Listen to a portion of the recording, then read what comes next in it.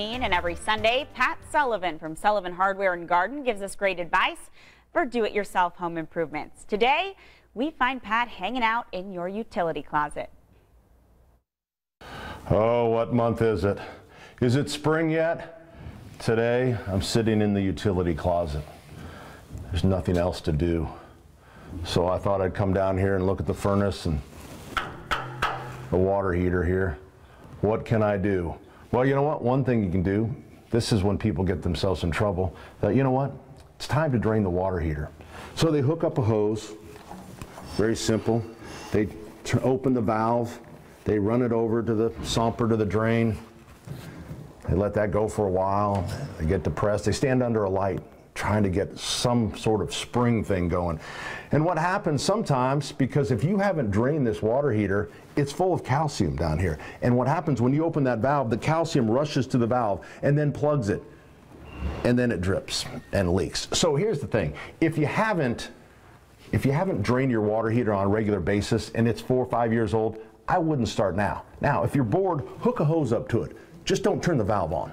Just hook a hose and stand there and look at it. But if you do and it starts dripping, what you can do is you can go to the store and get a 3/4 inch cap. So instead of messing with the valve, you just put a cap. You take the hose off and put a cap on there, and that'll take care of it. So up on top, you know, sometimes if you think you smell something, you can do a little thing. If you take a match and blow it out while this is on and see if it draws. You'll see the smoke kind of pull up there. That's just kind of an easy way to find out. Again, I'm trying to come up with things for you to do today.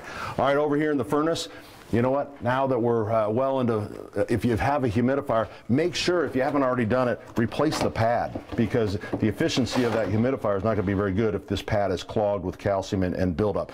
So go to the store. That'll get you out of the house. Get out of your pajamas. All right? And you can do that. Filters are so important this time of year. Now, if you're using high efficiency filters like that and the house is dirty, I would replace them every couple months.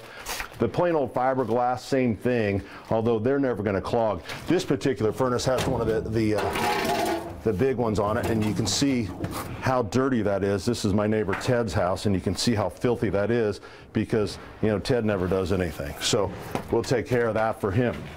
All right, over here, come over to my sump pump.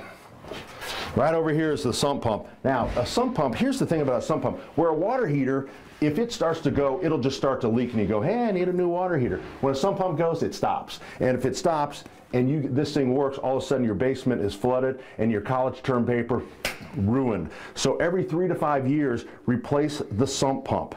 Don't wait until it stops. Replace it, and if your basement's finished, you should have a battery backup pump as well. So if nothing else, you can get these little cheapy alarms.